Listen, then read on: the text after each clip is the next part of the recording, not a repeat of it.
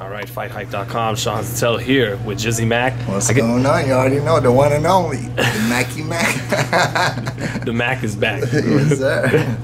Man, but Jizzy, still one of the heads of Mayweather Security, or Absolutely. I've been with him for over 10 years now, and you know, we have a very close relationship, and he's one of my best friends. What's it like seeing Floyd? You know, even with the career over, he's basically a billionaire, but I see him in here working till he's sweating all over the place with kids and stuff. Why do you think he's in here doing that? I guess that makes him different than everybody else, because you know, even though he's retired, he still want to keep the healthy body, and it's not only about money all the time. So it's all about your health and being well-being, and you know, he's put in the work, and you know, you never know, he might come back. So, but at the end of the day, he's living a comfortable life, and he made it, you know, throughout over 20 decades, and he's doing a tremendous job, and all his staff, is including me, still working for him, and you know, he has multiple $1 million project, you know, that he has and he's been working on, and he's doing great. I mean, you can't hate on him, man. He created himself. Self-made man. Absolutely. Why do you think he works with kids? Some of these kids probably won't even ever go box professionally, but why do you think he's working with so many kids right now? It's just, I mean, you only get one chance, one opportunity to even, you know, maybe I'm used to Floyd, but I mean, I've been with him 10 years, so I look at Floyd a different way. But if you're somebody outsider and you come here, you see Floyd, you know, he's the GOAT. So, you know, best of the best in boxing, hands down. I mean, numbers don't lie, 50-0. And when, you know, if somebody out from the outside perspective, you're going to see him, anybody want to work with him, and you know, get a little time and just go hands on hands with him and do some pad work, or you know, bag work, or anything. Do you think do you think he gets something out of actually working with people who aren't necessarily going to become champions or professional boxers? Absolutely, because it's all about giving back, and Floyd is all about, you know, he's been doing it over 20 decades, and he's been giving back to in so many different ways, and not everything has to be on a camera, and he's done it behind the scene, and this is another way of giving back to the community. Yeah, he's even given a number of kids a pair of gloves that were his, right? Because you know, just take home. You never know; these are the future. So you know, Floyd is retired for now, and he's 43, and I'm almost 40. So it's time for these kids to shine, and maybe by seeing him, he might not be a boxer, but he get motivated, and he'd be a, you know, champion just like Tank. You know, he came out here 3 years ago, and guess what? Where he at? He's, you know, he's making millions of dollars. So you never know.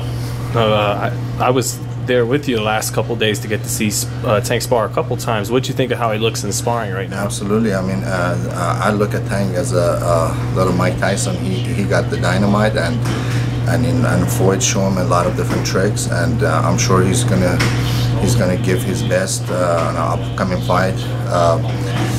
And you know, we're behind him, and he's, you know, he's part of the Mayweather promotion, and he's doing a tremendous job, and every day he comes out and he put the hard work and dedication. Where does Tank rank among the guys you've seen outside of Floyd come into the gym and work up close? Where's he rank? As far as all the guys that you've seen come through the gym and seen work, where is he? Is he near the top of the list? Is he? I think Tank. I mean, he's a champion, and I think sooner or later he's gonna put everybody behind him. He's got a tremendous. He put a mindset, and then all you did, you know, and he put the hard work and dedication, and he's gonna be the world champion, and he's gonna beat everybody. And you know, one thing that we do know, Tank got Floyd behind him, which is, you know, he got the best ever behind him, and by working and communicating together, he'll be the best ever. Do you think how do you think his fight with Santa Cruz goes in October? I mean, Santa Cruz is a hell of a fighter, and he got a lot of experience, but I personally, I gotta go with Tank, because Tank not only a good fighter, he can move, and also he got that Dynamite. And if Tank's gonna hit you, you're gonna go to sleep. Especially that uppercut, right? Absolutely, that uppercut or that hook. You got him. Yeah, that's the body. Right, the body. Ooh, boy. He's a very talented kid, and I wish him nothing but the best. Decision or knockout? I will say 6-7 round knockout. Should be a fun fight. It would be a fun fight. But once again, Santa Cruz is a hell of a fighter as well. So he's been in the game for a long time, and he got a tremendous, he got a good chin and he got a good cardio. And Tank has been working on his cardio and his conditioning. So it's going to be a hell of a fight. Well, speaking of cardio, though, how were you able to do all that workout and all them sit-ups, eating? I know you eat rigatoni, and I know you eat some rigatoni, man. Some lasagna. I love it. I come here whether Floyd is not here or he's here. I just come here and I do it for, I don't fight no more. I used to fight, a little bit here back a long time ago in a cage. But now I just do it for love. It's just for love of the sport and also for well-being. And also for me just to be prepared, because you never know when you fight. When you know what you're doing, it also give you a boost and confidence. And it seems like you guys are friends, not just a business thing at this point, right? Absolutely. He's one of my best friends, and we have a very, very close relationship. And he's been with me since day one, and I'm gonna go with him till the end of the line. And lastly, Jizzy, is there an awesome story, dope story you could share with us all those years on the road with Floyd, all these fights?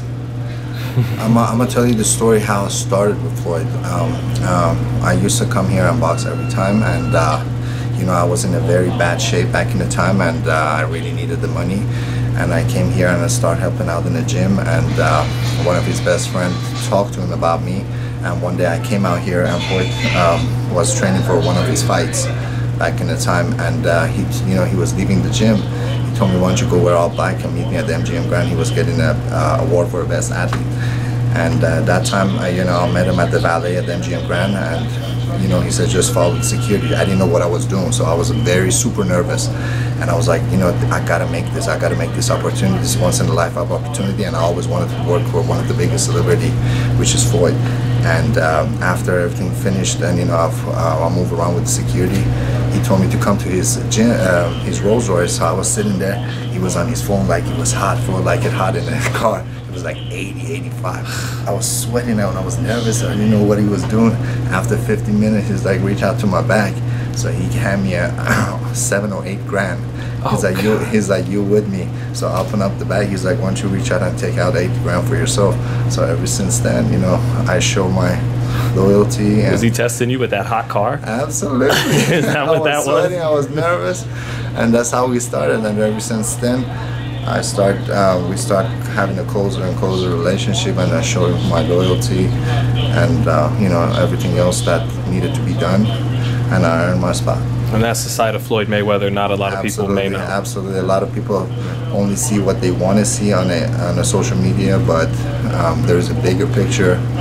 He has a tremendous team that he has to feed, and he has to make sure that everybody okay, from his family to his team, and he's doing a tremendous job, and I wish him nothing but the best. And he got us, he got Lord Jesus behind him, and it's all about believing in yourself and putting the hard work, and you can make it. Thanks, Jizzy. Thanks so much. Thank you. Grazie, paisan. Grazie mille.